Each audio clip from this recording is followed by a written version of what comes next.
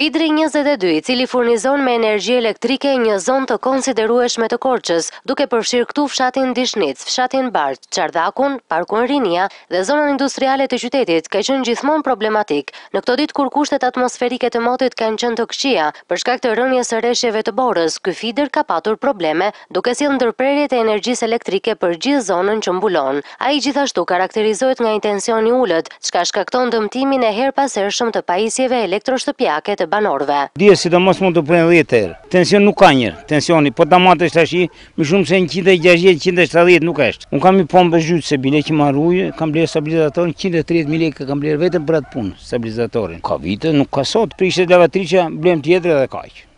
Kush në mbaj brije si për të punë? Jemi ankuar disa herë, nuk janë zgjidhur problemet edhe kemi lënë arreste. Nuk ka korrent shumë, dhe lavatriqen s'punon, frigorifer s'punojnë. Janë prishër frigorifer, lavatriqe prishen ato. Ikë në një 3-4 herë, po. Sot një 2 herë në mëngjes, po si. Keni patur ndërprerje të energjisë elektrike? Po, ka patur. Kur? Dje par dje.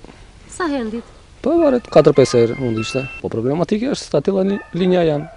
Një gabine është, tensioni po, tensioni shumë i ullët. Mua, faktikisht, televizor, nuk ka dekur nga tensioni. Ikën drita, të tensioni lartë, e do gjithë. Tensioni ullët i këtij Fidri dhe ndërprerjet e vazhdueshme të energjisë elektrike shkaktojnë një pak probleme tek pajisjet elektrike të shumë bizneseve që marrin energjinë prej këtij Fidri problematik, kostoja e të cilave është shumë më e madhe se atyre që kanë në shtëpi një qytetar, ndaj dëmi që shkaktohet këtyre bizneseve është disa herë më i lartë.